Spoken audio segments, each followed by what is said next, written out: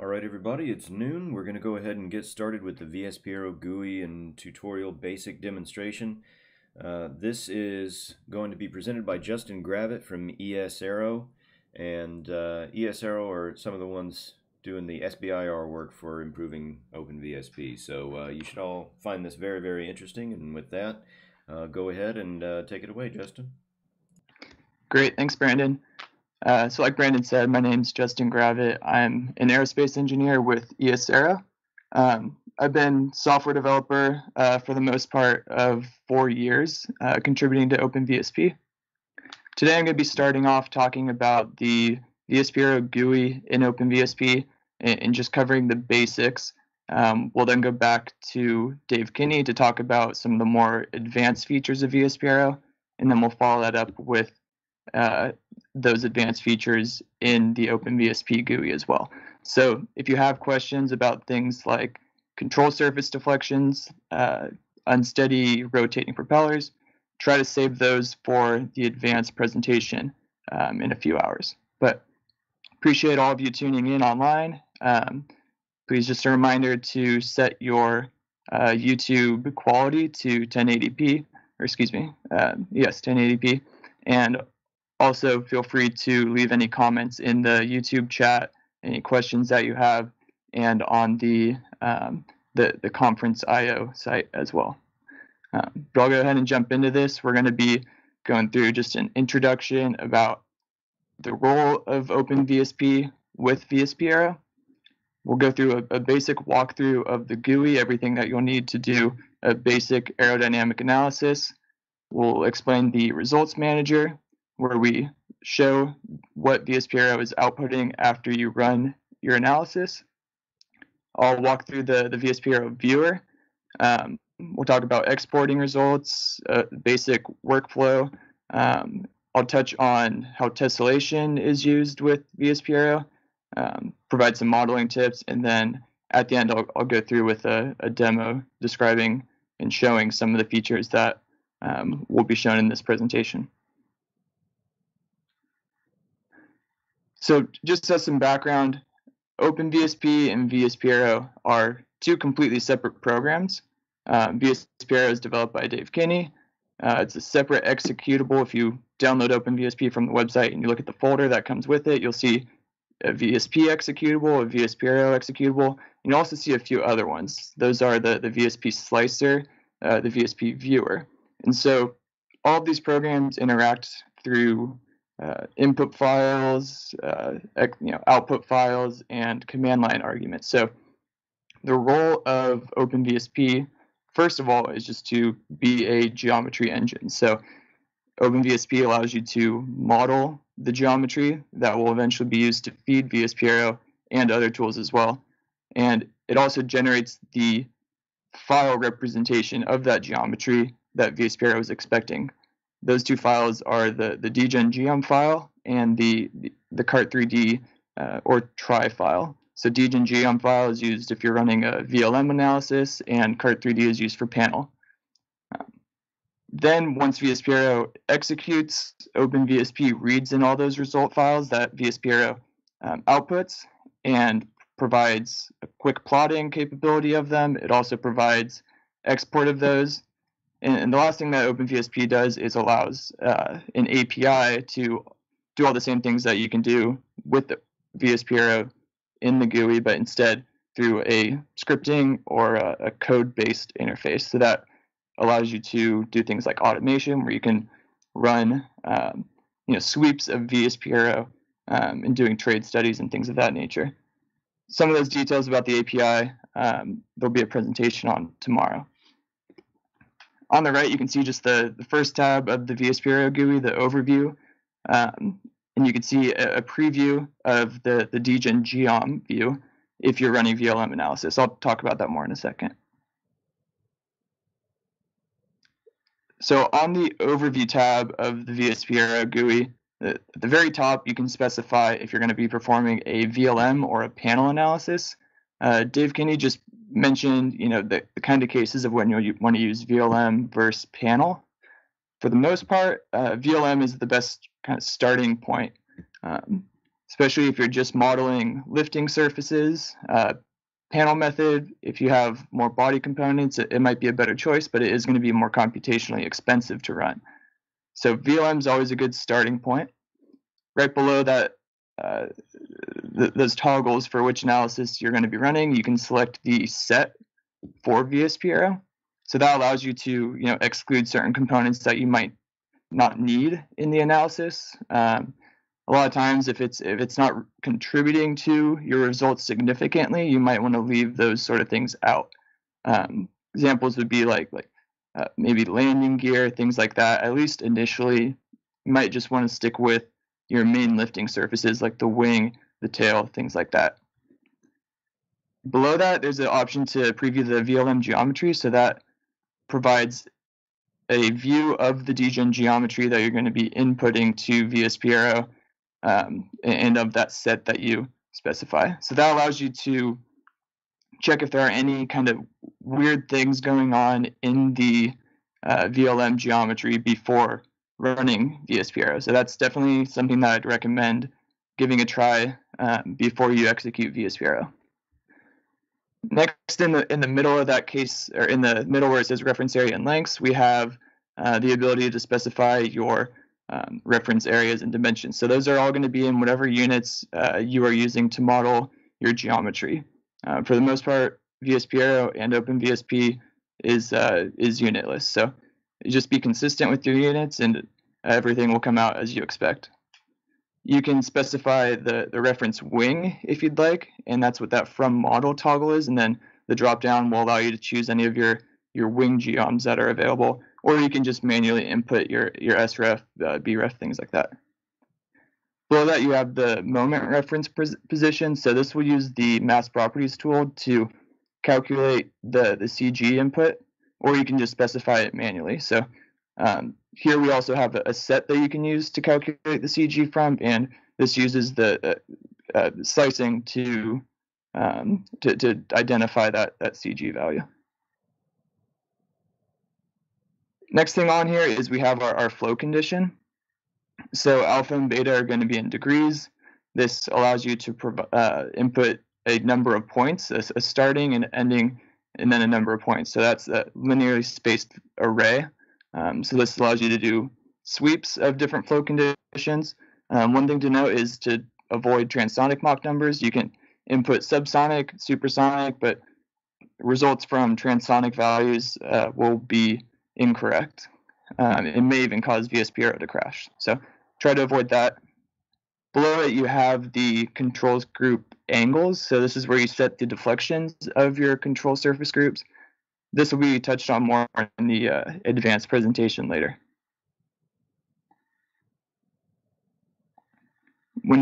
After you set everything up with your flow conditions, your reference areas, moments, CG, then you can launch the solver. So at the bottom there, this is shown at all times, we have a launch solver button. Once you click that, the outputs of VSPAERO, the status messages, will be printed to the console above it. One thing to note is the first thing that is printed on that is the command line arguments that are being fed to VSPAERO. So if you'd like, you can use this to actually run VSPAERO directly yourself through the command line. As long as you have those degen geom and VSPAERO input files available, you can open up a command terminal, copy that exact same input argument, and it will run VSPAERO the same way that OpenVSP is. While the solver is running, there's also a kill button in case it's taking too long, anything like that, or you realize you set something up incorrectly, you can kill the solver to terminate it prematurely. Once VSPAERO finishes executing, the results manager will pop up, and that's basically our quick view of the results from VSPAERO. I'll explain that more in a minute. You also can launch the VSPAERO viewer, which is a separate executable like VSPAERO, and that allows you to see things like the pressure distribution over your geometry, and I'll pull that up in a minute as well. The bottom left is a new feature that was recently added. So this is a load previous results button. So what you can do with this is if you've closed OpenVSP and open it back up again, and after you have generated results from VSPAERO before you originally closed it, you could click this button and it will use your VSP model name. So whatever you have on the Advanced tab under the dgen geom or cart3d input file, it'll use that as the base name to read in all the VSPAERO results again and populate OpenVSP's memory. So then you could export those, you could show them in the results manager, anything like that. So here we have the results manager. So this is the first tab that shows up when you run a VLM analysis. So this is the load distribution tab. It reads the start.load file from VSPAERO. So the top left, you can select which data you want to plot. I believe you can plot multiple at the same time as well. There are some advanced options that we'll talk about more when we go into the advanced GUI tutorial later. Then you could specify below that which flow condition you'd like to see. And then there's a legend, and you have access control options. And so this is going to show you the span-wise distribution of your results. The first tab of the results manager is showing you convergence. So this is going to show you how results are changing over each wake iteration. So it is also an option to plot the residual of those changes. If there aren't any changes, it won't show anything. So that's just one thing to note. But this is showing you how each iteration is converging. Oops. And then the third tab of the results manager is the sweep tab. So this is going to highlight all the changes across flow conditions. So this is where you're going to see something like your drag polar. You can plot multiple y values with a single x data value, or vice versa, but you can't plot multiple x and multiple y.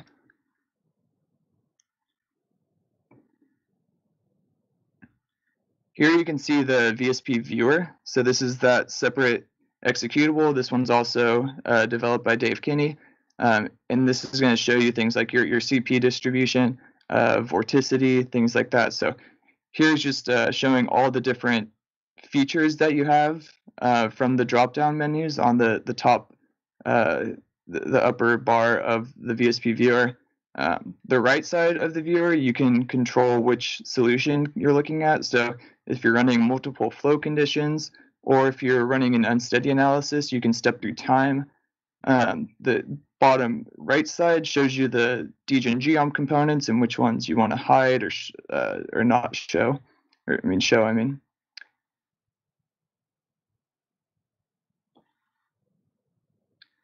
Now, back to the VSPAERO, or excuse me, the OpenVSP VSPAERO GUI, you also have an export option on the bottom right. So after all the results from VSPAERO have been read in, so your history file, your load file, things like that, OpenVSP can export them all together in a single CSV.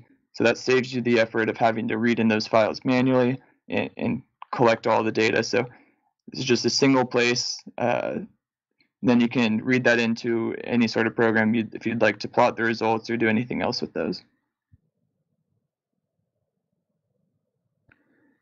So this slide is going to show just a basic workflow of how you'd use VSPAERO through OpenVSP. So it's accessed through the analysis dropdown. There's a VSPAERO item there. Start by setting up your reference area and lengths, looking at your VLM geometry, making sure there aren't any issues. I'll show an image of what some of those issues to look out for might look like. Set your moment reference position, your flow conditions, and then you'll click the launch solver button. Once VSPAERO is finished executing, you can look at the results in the results manager, which is actually launched automatically once VSPAERO finishes. You could also look at the viewer, or you can export the results to a CSV file.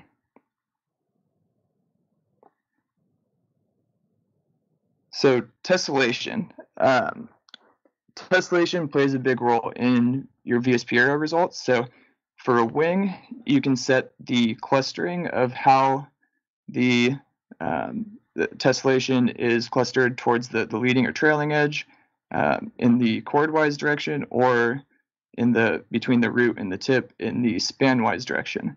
So the spanwise direction is going to be U tessellation, and chordwise direction is going to be W tessellation. So that's accessed on the plan tab of your geometry, while the spanwise tessellation is per section on the section tab of your wing geometry.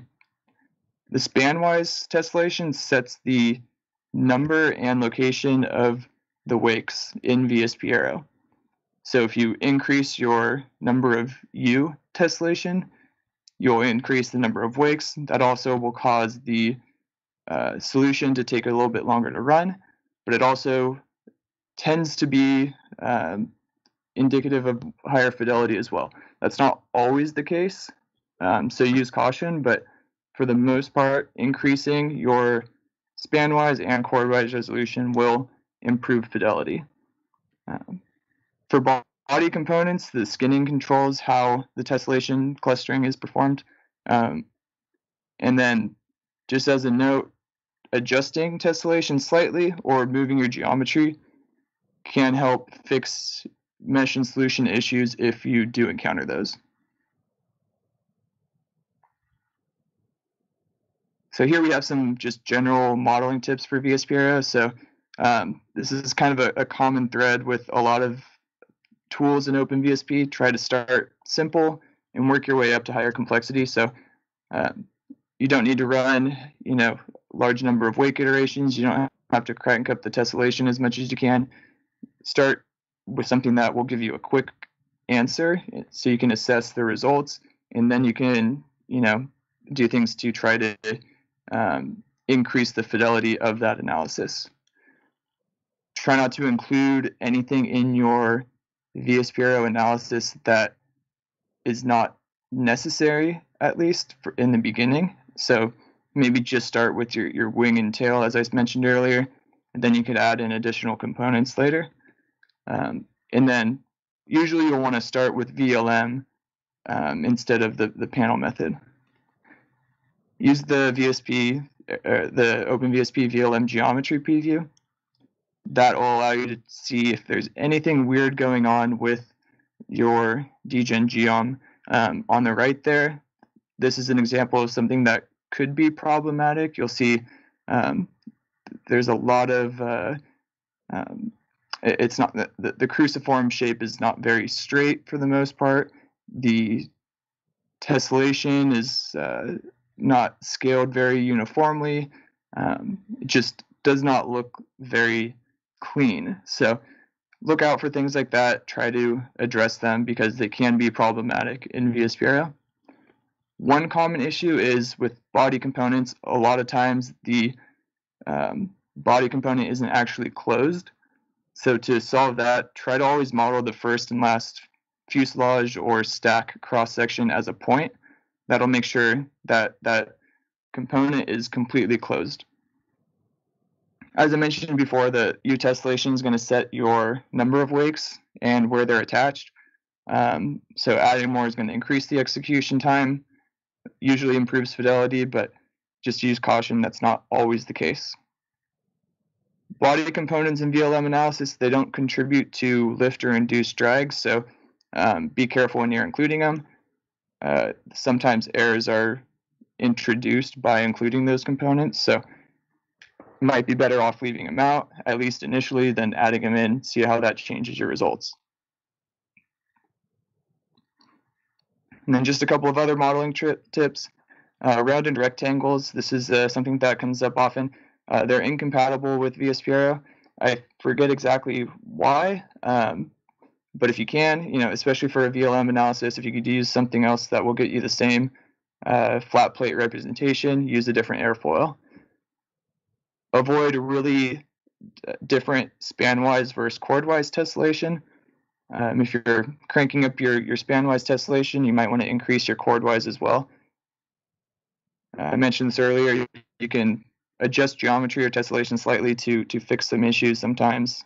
And then check out the wiki pages that talk about VSPAERO. There's a modeling guide, a VSPAERO tutorial, and some common problems that are listed on there as well. And then the last one, the Google group, is always really beneficial. A lot of questions have been asked before, so you can search through there and see if yours has come up before, or you can just go ahead and ask a new one. So that's all I had for the slides for the basic overview of VSPAERO with OpenVSP. But I could pull up the OpenVSP GUI now and show you some of these things that I just talked through. But I guess before I do that, are there any questions that have come up? Justin, Rob and I have been answering some of the questions in the chat, and I think most of those have already been answered. So I think for the sake of time, let's go ahead and proceed with a demo, unless, Rob, you think anything needs to be asked live here? No, I'd say go to the demo. All right, wonderful. Okay. Well, sounds great. Go on ahead, and we'll let you have it. All right, great, thanks.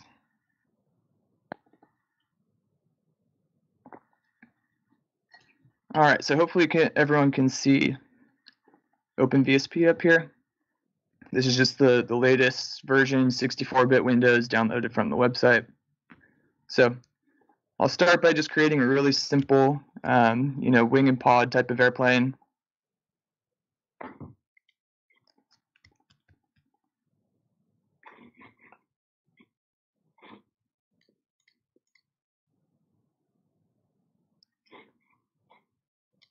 Oops, not meaning to do that.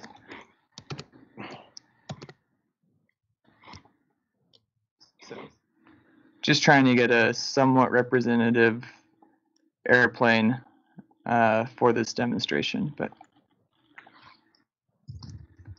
tail,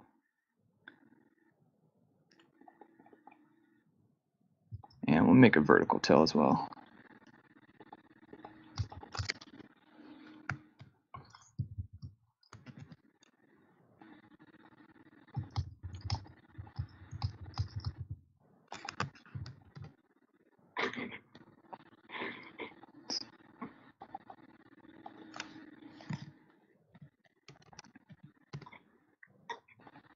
There we go. So, let's see.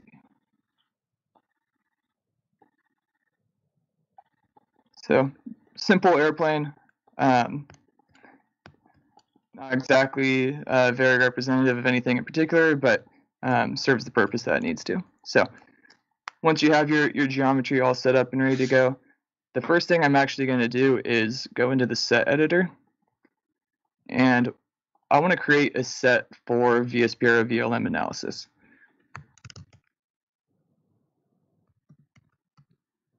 And so the set editor has actually been updated recently.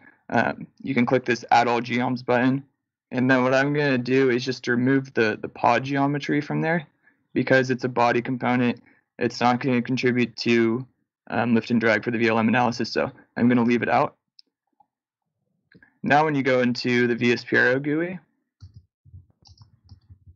you can select here under Geometry Set, just the one for VSPAERO. Oops. And now if I click Preview VLM Geometry, that'll show you that flat plate representation.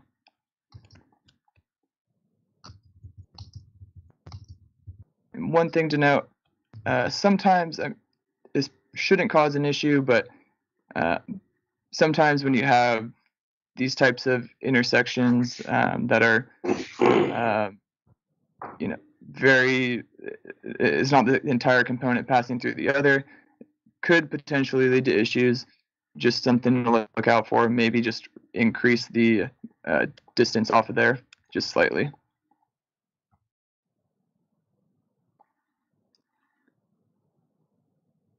So now back to the VSPAERO GUI, we can click on From Model to grab the reference area and lengths from any of our lifting surfaces. So I'll go to the wing geom for that.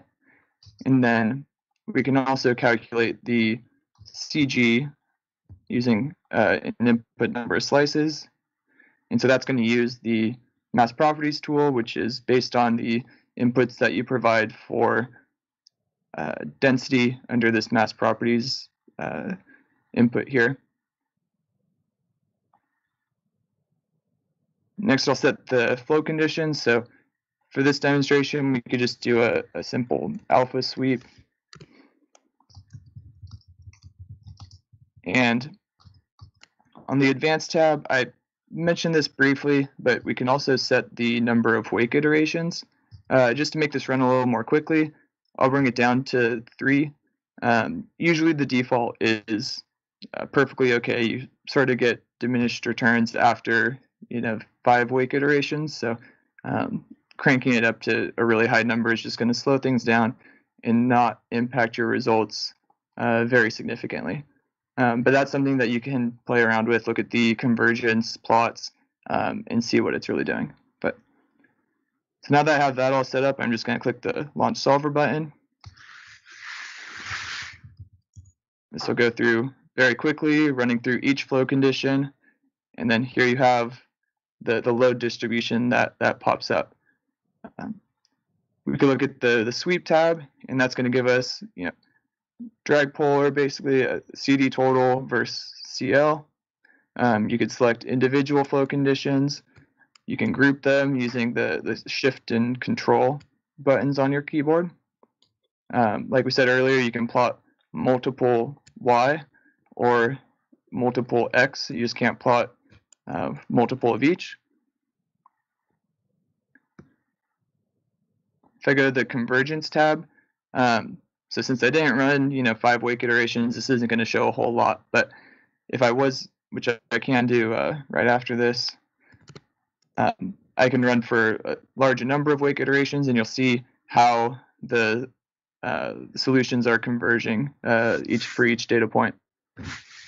But going back to the load distribution, here you can plot multiple things at the same time as well, and you can plot individual flow conditions or multiple.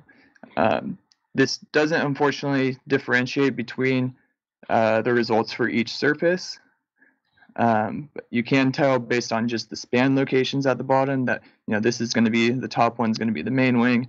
Then you have your horizontal stabilizer, and just the Y0 is going to be the vertical stabilizer. That information you can pull out of the VSPAERO files yourself to identify which one's which. But in the results manager here, it's just going to provide you, a quick view to see what your results are looking like. So next what I'm going to do is I'm going to run a single flow condition, maybe at alpha of 5 degrees, and I'm going to increase the number of wake iterations a bit. And then what I'm also going to do is show how tessellation influences the results. So to get off of the preview VLM geometry mode, you can just come in and highlight or select your set and then change this drop down from camber degen to normal. Then from there you can go back to wire view, hidden, anything like that. But that's how you go back and forth between the VLM preview and what you normally see in OpenVSP by default.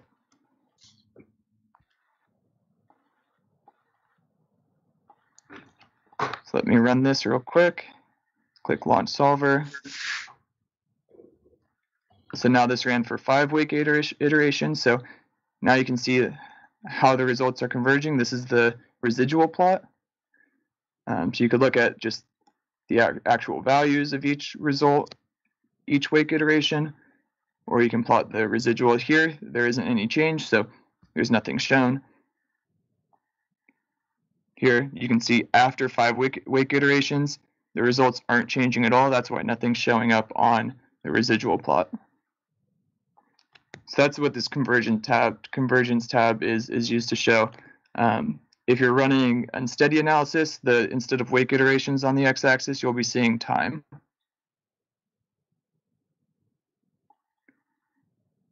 Next thing I'm going to show, which I actually forgot to do on the last example, was to increase the U tessellation on the wing. So you'll see these interpolated airfoils are increasing as I increase this value here. And now, if I launch VSPAERO again, I probably should decrease this again, but that's okay. Now, if I look at the load distribution, there are more points for the main wing shown here, and those correspond to each of those interpolated airfoils on the wing. So next, I'll pull up the viewer. So this is the separate VSP viewer executable. So this is going to show you your degen geometry. I can come over to Aero, and I could plot the pressure. So this is going to show you your delta CP. If I run the contours legend, you could plot the show the CG there. You could show other information about your inputs, such as your flow condition at the bottom here, the vehicle CG, things like that. I could look at the trailing wakes. And if you notice here, the trailing wakes are going to be attached at each of those interpolated airfoils like was shown on this main wing here when I increased the U tessellation. The top right here, like I mentioned earlier, if you have more than one flow condition run, then you can step through those. Other options, you can change what these contour levels are for the shading. This is really useful if you have, when you're doing things like unsteady analysis where the results on the propeller might be very different from the wing, things like that. Then there's some other advanced features on there as well. Those will come into play more when we're running some of the advanced input capabilities that we'll be talking about later.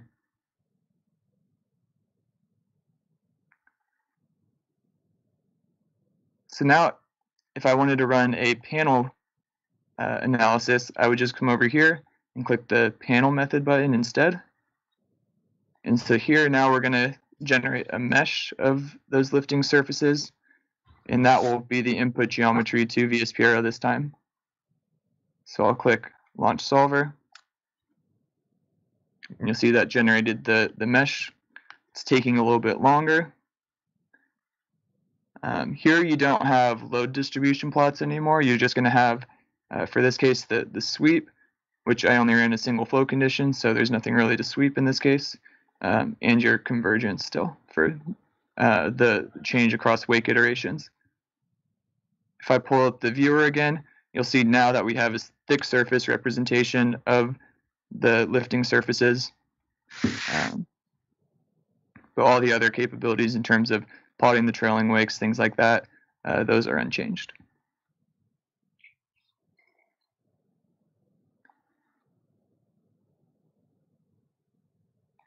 So I think that pretty much covers most of the basic capabilities of OpenVSP with VSPAERO.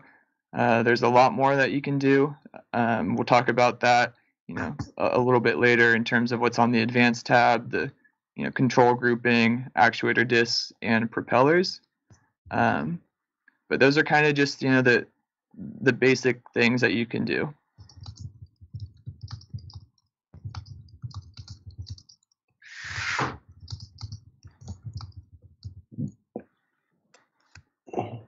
So is there any questions I could go over, or anything else that people online would like me to show?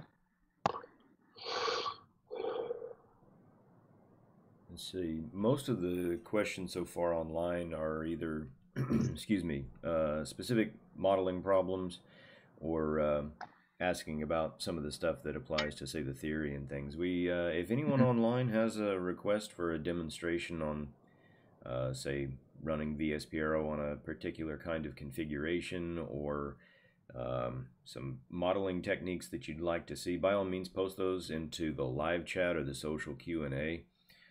We probably have a good 15 minutes before we need to take a 10-minute break to switch off to the next presentation. Let's see. Great, and I guess just one more thing to mention.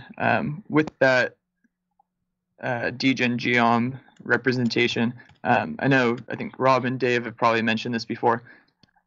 It's actually showing you the cambered degen, so it's going to capture the mean camber line.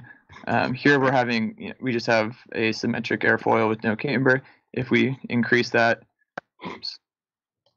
you'll see that will be what the geometry represented in VSPAERO will be. So it will capture those characteristics, but if you have the symmetric airfoil, it'll just be a straight representation between the leading and trailing edge.